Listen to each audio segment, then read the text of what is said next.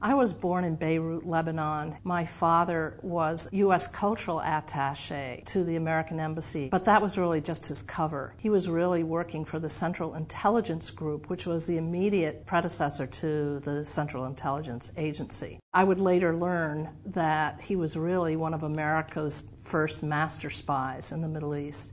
He died when I was an infant. I was 6 weeks old. He had been on a top-secret mission to Saudi Arabia. He took a plane to Ethiopia, and it crashed in Ethiopia, and he died. So I moved to the United States, and we grew up in a little town, my father's hometown of Winchester, Massachusetts, and that's where I had a very normal childhood life. But when I was 16 years old, my mother asked me if I wanted to go back to Lebanon because she missed it. The last 2 years of my high school were in Beirut, and then I went back to Beirut after college and getting a master's degree in art history, of all things, in Italy. My mother died when I was in my early 20s, and so I figured I want to go back to Beirut. I'm pretty sure that the experience of living in the Middle East was a factor for me when I finally decided to take up the challenge of running for Attorney General and then deciding to hold George W. Bush accountable for the war in Iraq. It was that, and it was also, of course, feeling very troubled by the fact that our young people were being sent off to a war that had been sold to the American people on false pretenses. That disturbed me greatly. Our troops being sent off to war, believing that they were going there to protect the United States, and I imagine quite a number thought they were avenging 9/11, and these were lies. These were lies that had been told to them by their president.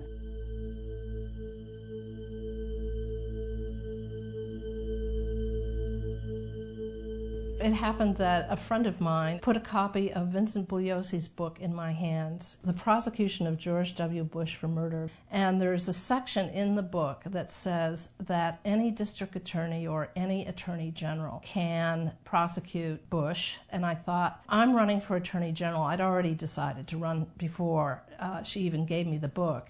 And I was considering what the issues were going to be. And then when I read that any attorney general could do this, I thought, well, I'm not an attorney general yet, but I could make it part of my campaign. I was able to meet Vincent, and we just hit it off.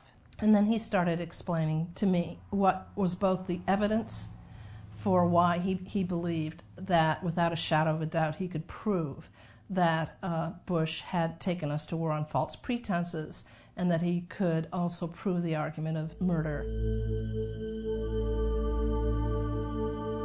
A lot of people think that you can't go after a president at all, that the president has immunity. The president has immunity while he's in office. But when he's outside of office, he's like you or me. He's just a regular citizen. I looked through the book, looking at both the evidence and then the legal framework for prosecuting Bush. The legal framework was challenging, to say the least, because George W. Bush hadn't even set foot in Vermont, and I knew that there would be people asking, how is it possible to prosecute him when he didn't pull the trigger?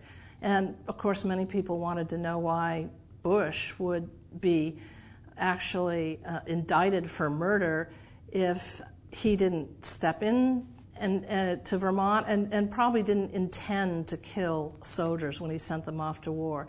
This is something that I wanted to explore more with Vincent Bugliosi before I decided to take this up. He had said that journalists had established the evidence of the crime. They had written a great deal about the taking troops to war on false pretenses, and yet they would write their stories and move on to the next story, and this troubled him. He thought somehow somebody should stand up and take a stand.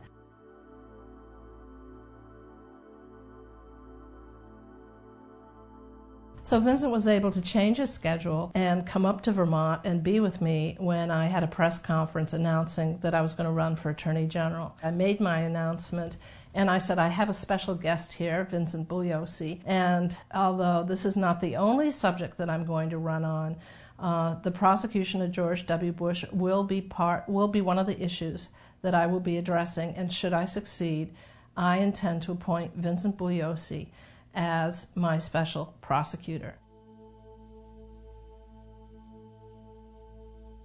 I found that the press reaction to my campaign was initially very fair, but then it just disappeared. This was difficult because every time I tried to challenge the incumbent, he was allowed to have the last word, and his last word was that Vermont did not have jurisdiction. It could never happen in Vermont, he said, and no matter how hard I tried to counter him and actually explain the legal mechanisms whereby the President of the United States, once out of office, could actually be indicted in the state of Vermont, no one wanted to hear it. The elections happened, and I'll always remember that night because I got the news that I had lost the election, and mind you, I was running in a four-way race. So it didn't come as a huge surprise to me. I was disappointed, obviously, but it was the same night that Obama won the election, and I was glad about that. Students swarmed down from the University of Vermont and just filled the streets. And I'd never seen anything like that. That suggested to me that there was a lot of pent-up emotion that I hadn't even been aware of from students. But one thing I can tell you is that I had heard from people all over the country during my campaign. In fact, I think I counted every single state. There was somebody emailing me, telling me how proud they were that I had done this race, how distressed they were that they felt they were losing their democracy, and how anxious they were that President Bush and his advisors, his closest advisors who got us involved in this illegal war, be held to account. And then there was the additional issue, which was the torture issue. This began to loom very large at around the very time that Obama became inaugurated. Because these issues were so deeply felt, I began to think that my quest for justice was not over yet, that maybe it was just beginning. I felt like someone has to report about this intense emotion, because folks may recall that when President Obama was asked how he intended to deal with the crimes of the past administration, he said, "I prefer to move forward rather than moving backward." And a lot of people did not share that belief.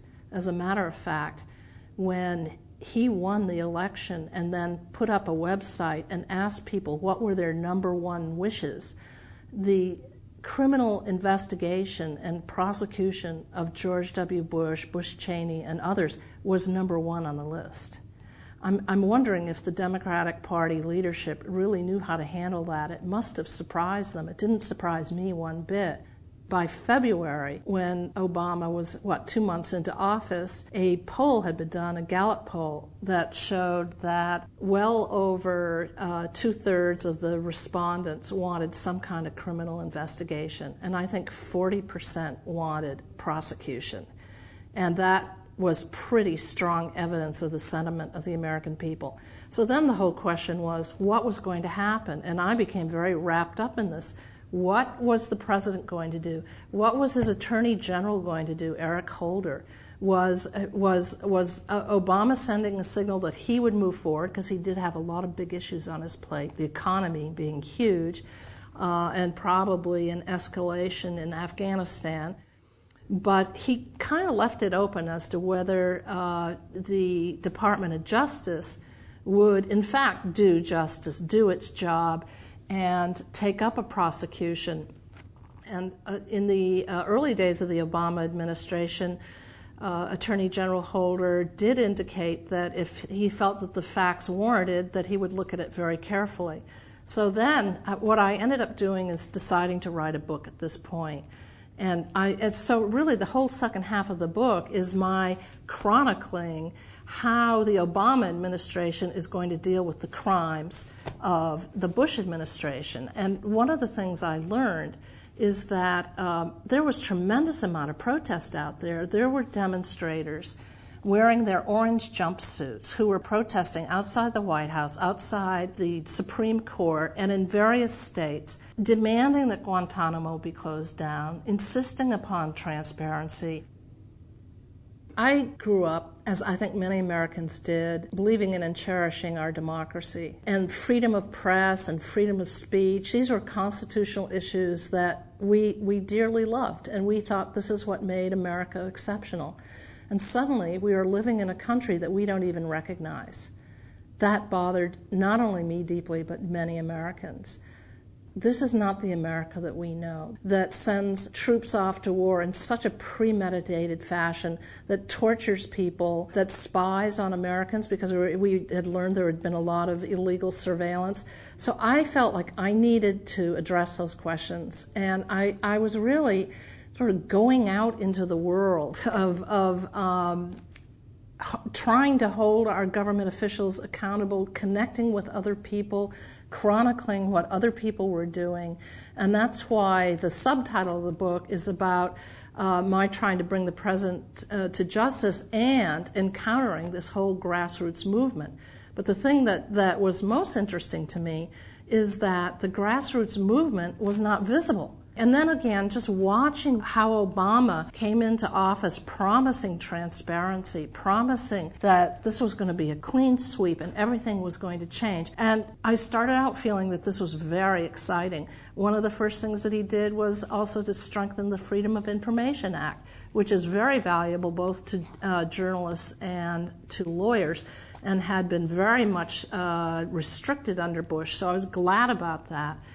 And so that's what happens. I start to chronicle what happens when Obama comes into power. I'm still reaching out to these different groups and discovering new groups all the time. I'm learning that the press isn't covering them. And I'm basically going on a journey for accountability. And it came a time when I realized that there was a movement here. And as a matter of fact, not long after my loss, right before I decided to write a book, I traveled down to Massachusetts, and I stopped off at the Massachusetts School of Law, and I went in and talked to the dean, Lawrence Velvel.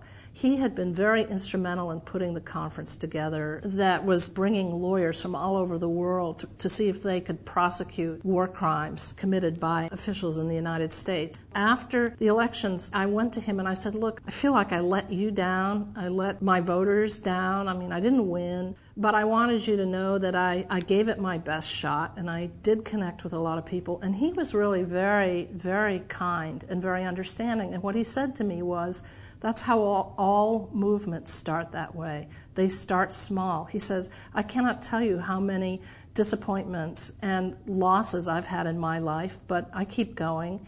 And if you look at the women's movement, or actually I guess he started out by saying the civil rights movement, the anti-war movement, the women's movement, labor movements, they all started small. But eventually they gained speed. And so don't be discouraged. That was really helpful to me as I embarked on this quest. And at some point, I mentioned the accountability movement, but I think others had mentioned it. Somehow this name just happened, and I can't attribute it to any one person, but that's what it became. And now what I'm finding out is that it's a word that rings, even beyond the whole question of sending troops to war on a lie or torturing people.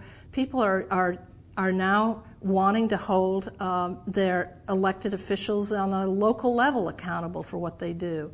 And they want accountability in health care. And so I think it has the potential of spreading at the very time when the powers that be seem to be pushing down against us and acting with impunity. The American people, I strongly believe, will only take it so far, and they start pushing backwards. And there was, I might say, a period of, let's say, suspension after Obama was elected. People were tired. They wanted to give him the benefit of the doubt. But then when they began to realize that there were certain areas that he was not holding up to his promises, I think they were initially shocked, and I believe now that people are starting to take action again. By the time I had interviewed leaders in the what I now call the accountability movement from around the country, I realized that what I needed to do was to put them and their organizations in an appendix in the back of the book so that this book could be used as a handbook. It would guide citizens to the different groups that are dealing with the accountability movement, and it would in a way serve as a call to action. That is, that many different groups were acting in isolation. What I want with my book is to pull them together, and that's why I did a fair amount of work even on the appendix, listing 10 pages of different organizations, and these range from legal organizations to human rights organizations to anti-war organizations and civil libertarians, average community groups, all dealing with the issue. And I keep finding new groups. It just amazes me. So there's no room in the book now unless we get a second edition. So what I'm doing is I'm putting the names up on my website, peoplevbush.com, and that way people can find a group near them that is concerned about accountability. I've also got on my website a sort of how to prosecute a president frequently asked questions, so that if they want to try to find a district attorney in their area, then I sort of show them the ropes, what they can expect, how to convince a prosecutor to go forward. We do have one person that is interested, but until it's absolutely nailed down, I'm certainly still looking for a district attorney or an attorney general that's going to carry forward on this mission. I say in the preface of the book that most people agree that we have lived through 8 years of a rogue presidency. But what is to prevent another rogue presidency from coming back? This is a deep concern I have. I feel, and many others join me in this feeling, that if we do not hold the people in the Bush administration accountable for the crimes that they committed in office, it will continue. The impunity will continue, and it will come back to haunt us. I think that what happened recently in Massachusetts, where the Democrat lost her seat, Senator Kennedy's seat, to a Republican, is in a way a warning to many people that we could have another very, very conservative Republican administration right back if we don't step up to the plate and insist on accountability. So that holds for President Obama too. We have now turned a corner and we are saying no more age of impunity. We want our government officials to respect the rule of law.